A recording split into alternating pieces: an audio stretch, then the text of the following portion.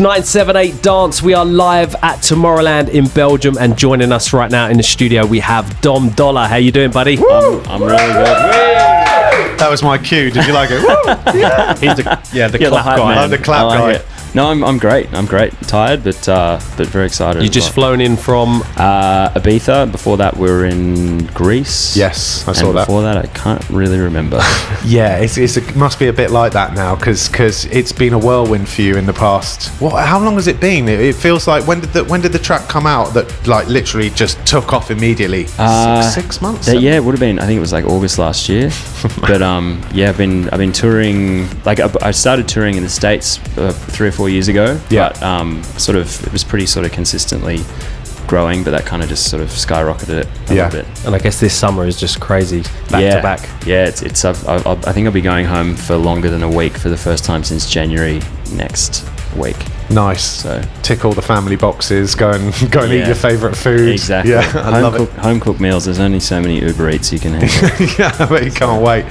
So you've kind of riding the crest of this kind of tech house wave that is going off the charts right now. Yeah, totally. There's a little bit of rivalry going on in Australia, but there's also some great music coming from yourself, and there's some stuff that we can look forward to coming as well. You said. Remixes. Yeah. I've there's an amazing Aussie artist and good friend of mine, Hayden James. Yes. Who writes amazing pop records, and he's just put out a new single that I'm remixing. I think comes out next week. It's called Nowhere to Go. Okay, amazing. And then I've got another single, San Francisco, which is probably out a month or so after that. San Francisco. Awesome. That's one of my favourite things ever. Yeah, no, I wrote that in. You won't believe it. I wrote that one.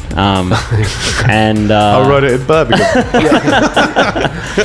and that one's got my creepy little voice on it as well. Really? So, yeah. Oh, we're a big fan of that. We've got his voice on half the tracks. All like.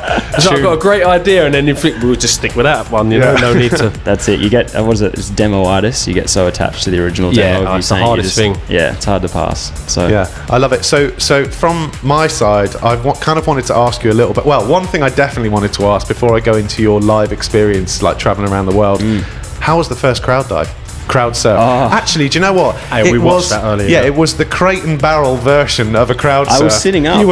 Your posture was fantastic. So organised. I mean, literally, like he's not done one yet. Try face down. That was a lot of peer pressure involved in that. I'm not really the crowd surfing type, but you know, we're enough people. It looked almost therapeutic as they were like just passing you along. You know. I was begrudgingly, but I enjoyed it in the end. It was fun. Yeah, I saw a bit of peer pressure because you can't sitting in an armchair almost. From what I know of Billy Kenny as well, peer pressure is that guy.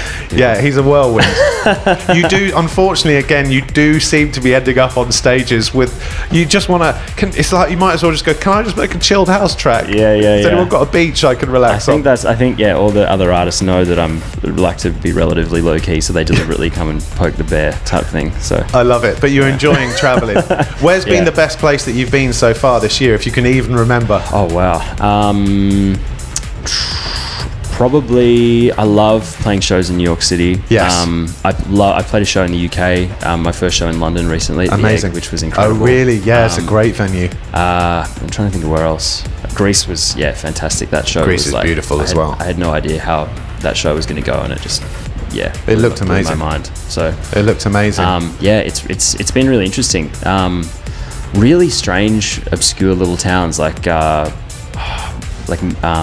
Minneapolis and stuff like that. You know, I think. Well, America has this culture over there where, and I've been reading this recently. A lot of artists, you know, the big cities, of course, you fall in love with all the New Yorks and places like that. Of course, yeah. But there's some crazy places that you least expect it in America, where there's it's almost like an Asian style of kind of fandom where they know your music, they vibe out, and it must be a shock because it's also fresh. Yeah, well, there was I think, what was the show? It was in like South Carolina or something. There was like 300 people in a 250 pax room, all just going absolutely nuts, and I was like, where are we again?